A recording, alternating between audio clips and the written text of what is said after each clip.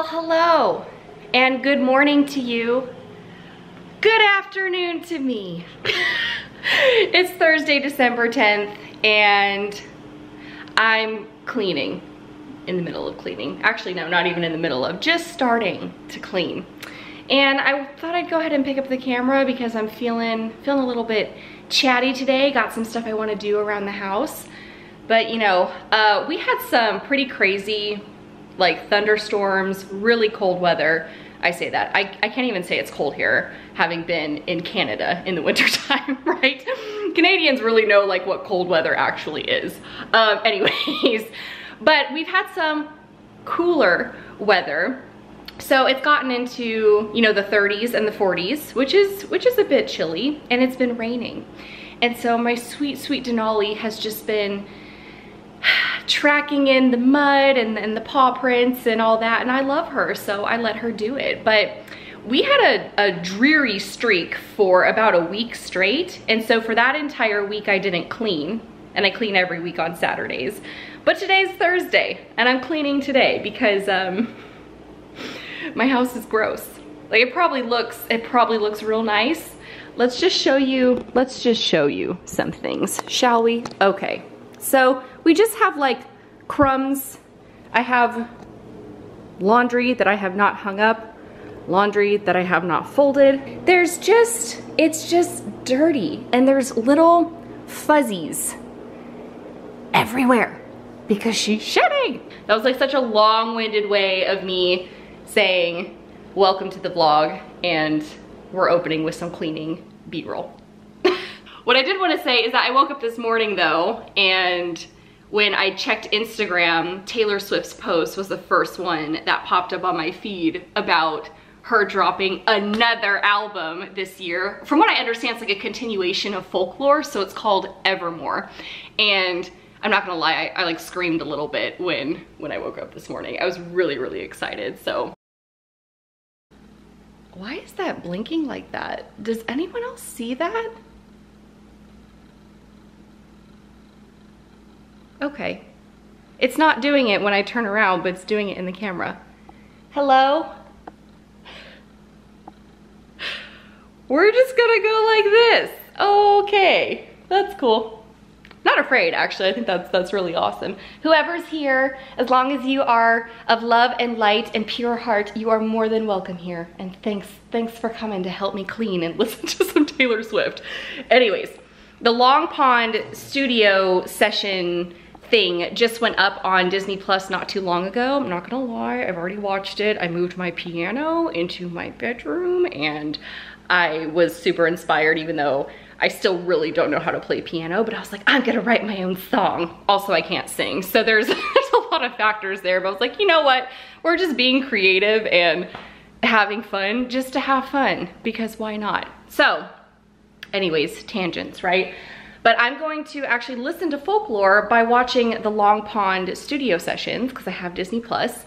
So that way I have like a nice aesthetic going on in the background, and then I can also listen to the entire Folklore album. This is genius. I'm so happy I decided to vlog today.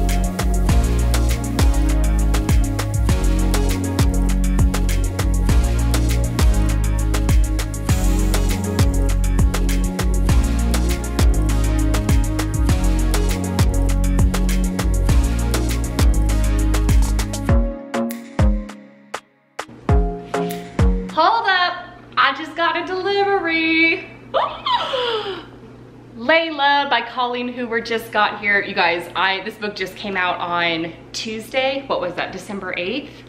Obviously I pre-ordered it. I am obsessed with Colleen Hoover, and this is actually a psychic thriller. So that's right up my alley, and it just got here. That's why I was like, pause everything, wait. I really want to stop everything I'm doing and just read, but you know what? I'm not gonna do that, and I'm gonna be patient, but I don't know. There could be a readathon vlog coming your way, because December is just one of those months where there's just not that much going on. It's 4:21.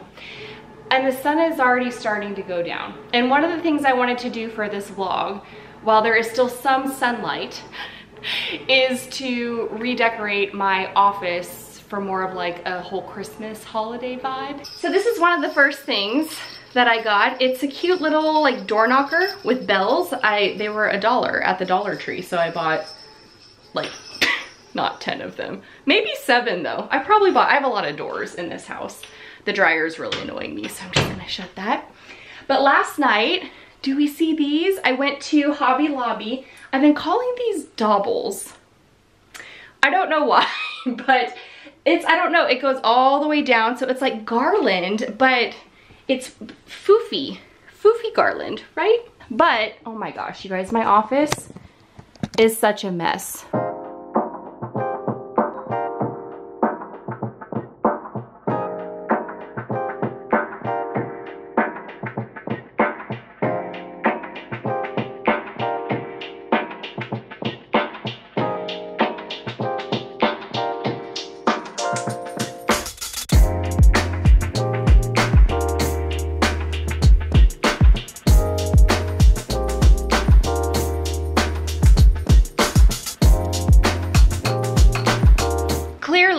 I took a shower, but I did not get ready. So earlier this year in January 2020, I held a planning workshop for the new year for the Own Your Thrive attendees. And in case you don't know, Own Your Thrive was a women's conference that I was planning to throw in May of 2020 that then got, you know, obviously didn't happen because of the pandemic, and so pushed it to September. That didn't happen either. And so now it's just been postponed indefinitely. But that planning workshop was exclusive to Own Your Thrive attendees. And I was really thinking, I have been thinking over this month, how the heck are we supposed to plan for 2021? Like how do you plan for the new year after a year like this?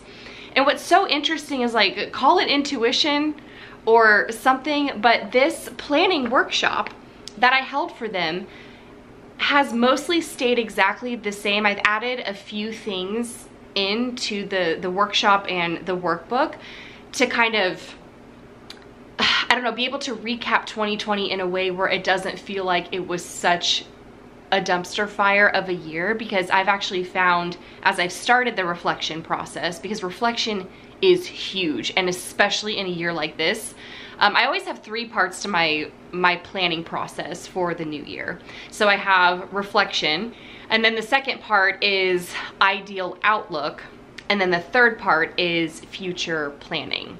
So what I decided to do was launch this planning workshop for anyone who wants to take it.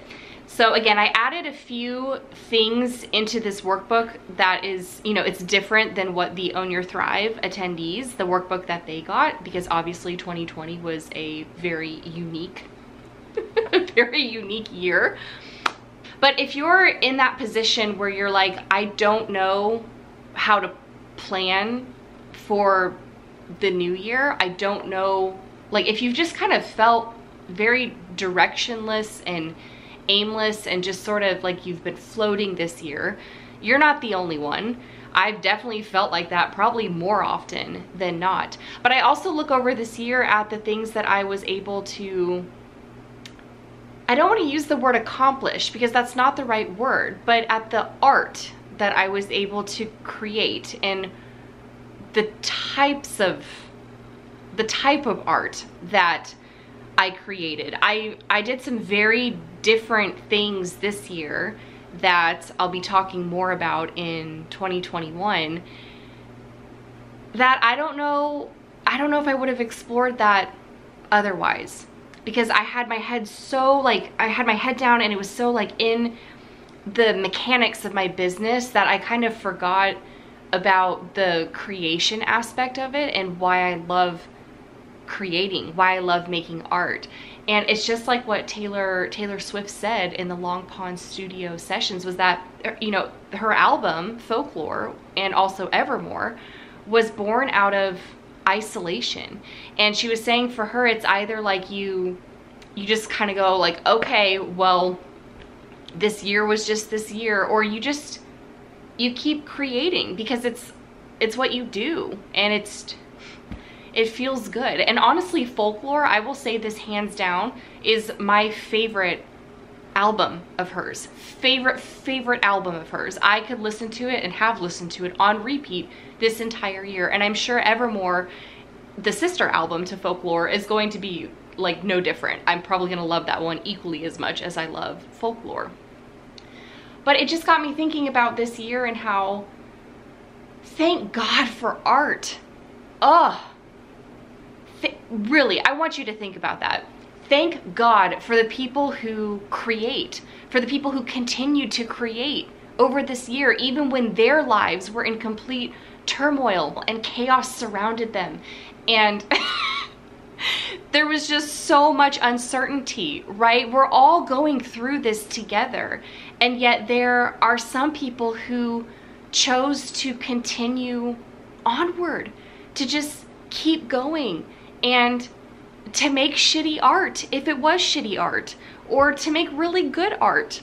Or, I mean, both of those terms are subjective, right? But just to create, just to make art, just to make something, just to do something, to express whatever was going on in here, like up here and in here, to express that externally through some kind of an art form. And so I just want you to think about all of the books that you've read this year, all of the movies that you've watched, the shows, the comedians, you know, the stand-ups, the subscription boxes you got maybe for meal planning or meal prepping. Like, all of these are creations by individuals who cared enough to keep going and to keep making things work even when things were so uncertain, and to believe in themselves and their art so much that not even something like a pandemic could shake them. That is the most beautiful thing about the human spirit and all of us together, is just how freaking resilient we are. We are so resilient. So anyways, that was quite the I feel like that was like a podcast episode in the middle of my YouTube video, but you know what? We're just changing things up right now. Anyways, so what this planning workshop is, essentially, it's not for the person who's like, I'm gonna set all my goals and I'm gonna crush it. So like, that's not what the focus of this is. It's equal parts masculine and feminine energy. Because as someone who grew up in a very masculine energy environment, very type A, very goal-oriented, accomplishment-driven, success-driven,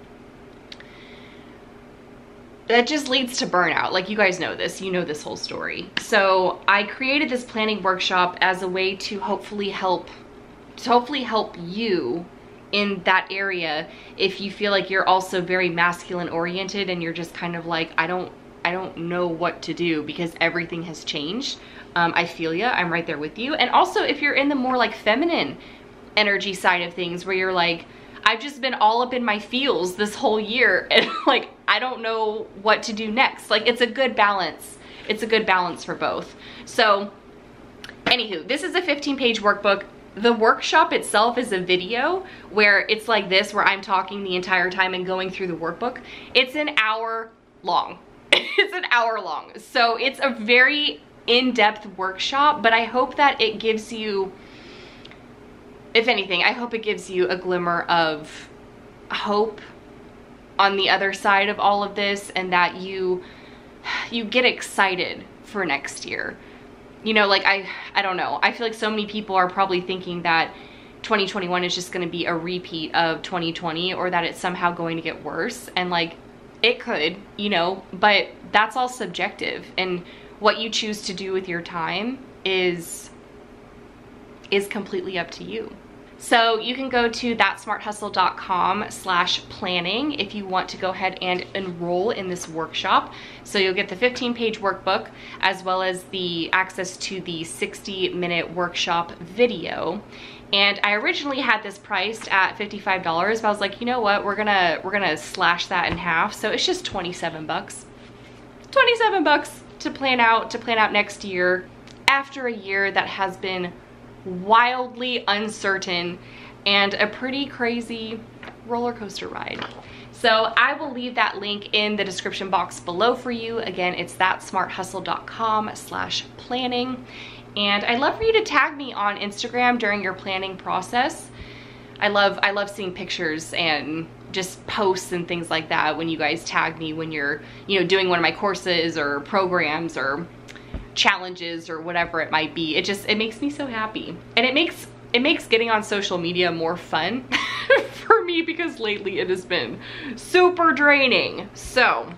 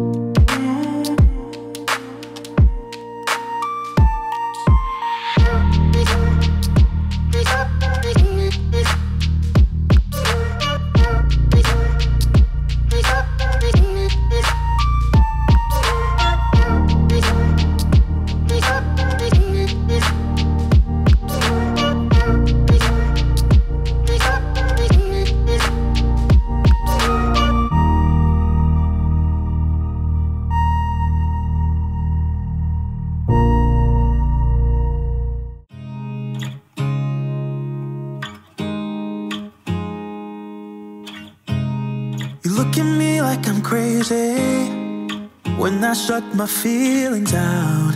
You look at me like I'm different, still you stay cause you feel something real. Get so lost in my moments, doesn't mean I don't need you.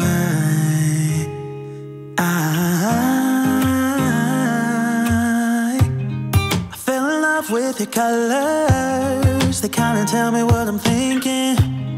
I fell in love with the way we are and the way we lose it. There's something different about us, and the reason why we stay. We fly around like paper planes, they never know where we will fall. Nobody can see us, still they wanna tear us apart. There's something different about the way we are.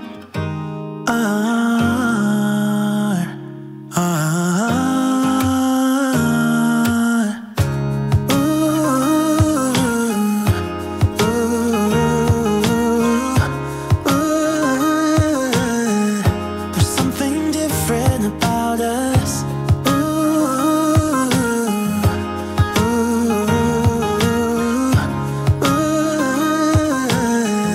There's something different about us. We're pouring cup after cup after cup. Yeah, it's just the way we do it. Anything just to block out the real life, real life. Yeah, we're loving the way they think we're so messed up.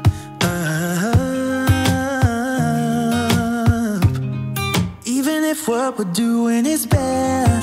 There's so many emotions, sharing stories that we never had, yet none is real. I think we're searching for reasons not to be like them. We fly around like paper planes, they never know where we will fall. Nobody can see us, still they wanna tear us apart. There's something different about the way we are.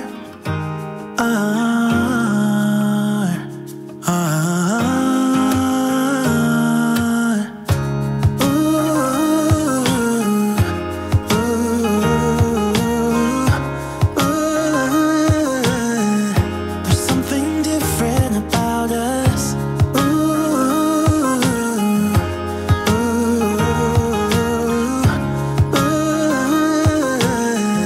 There's something different about us. There's something different about the way we are.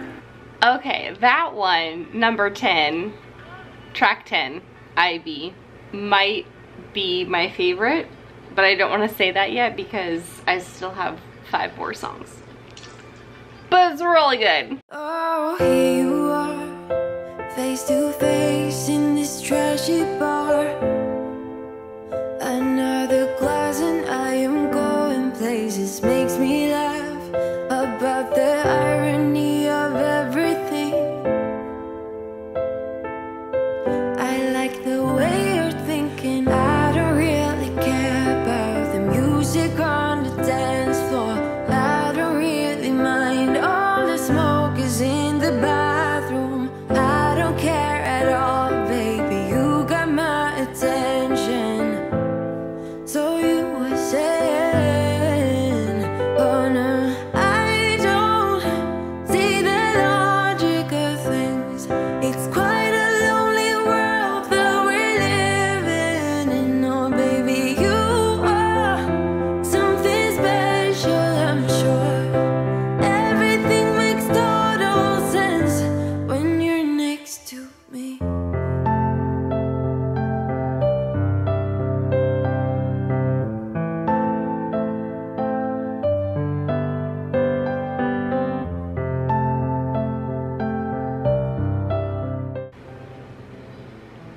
That was Marjorie.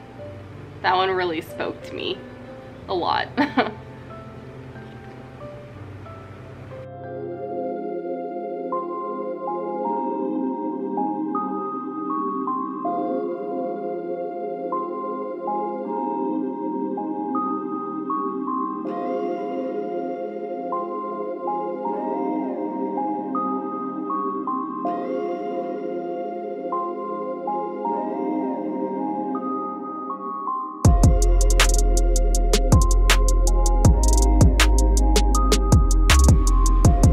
Last one, song 15, Evermore, is featuring Body Bear, which Exile was my favorite. Oh no, oh no. There's some stains on your photo, little cracks on your rusty frame, stuck in the mud, but it's okay. I don't have the pieces of you buried in the flashbacks. All these wicked nightmares has gone cold. Now we go way, way back, as far as way back goes. Still standing by your side. You know I'll be right here when all the monsters come. I've got you.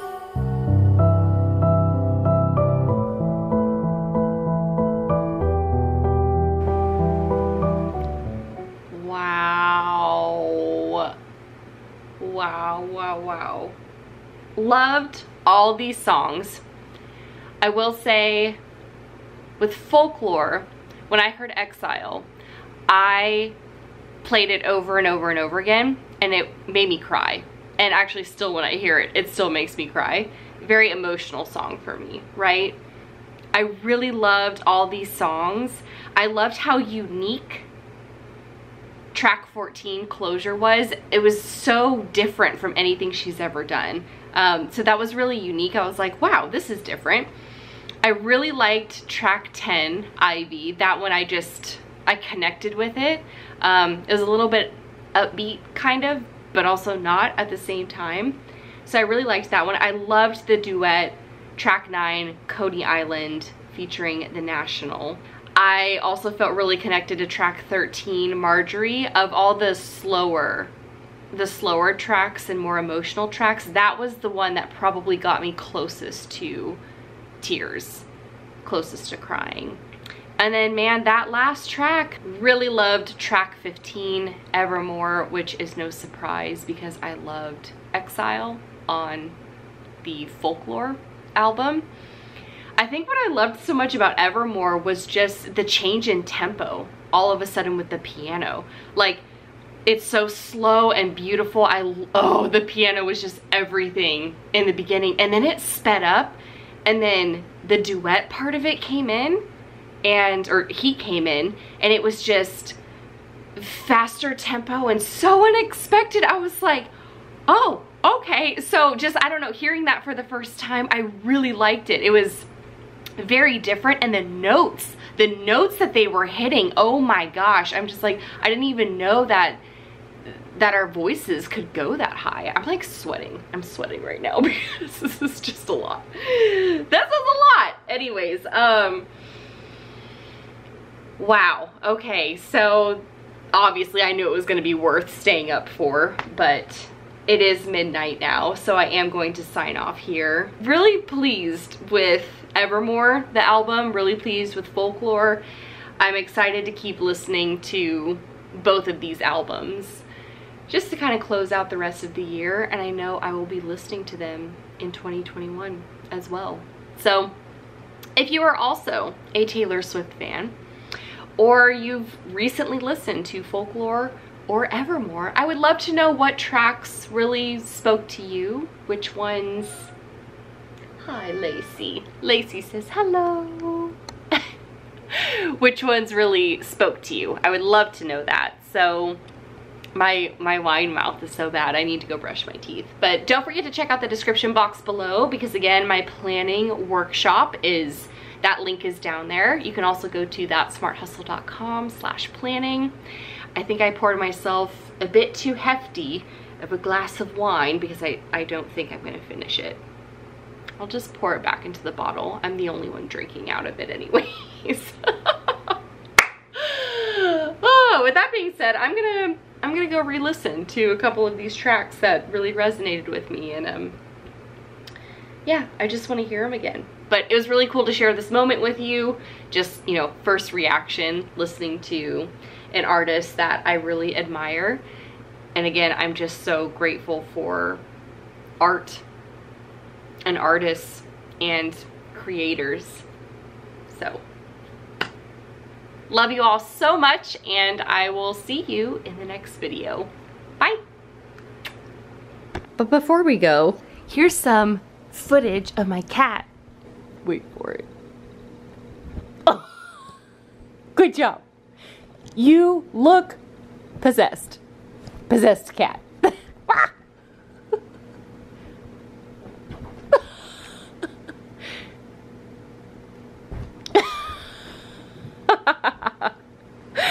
Okay, bye for real.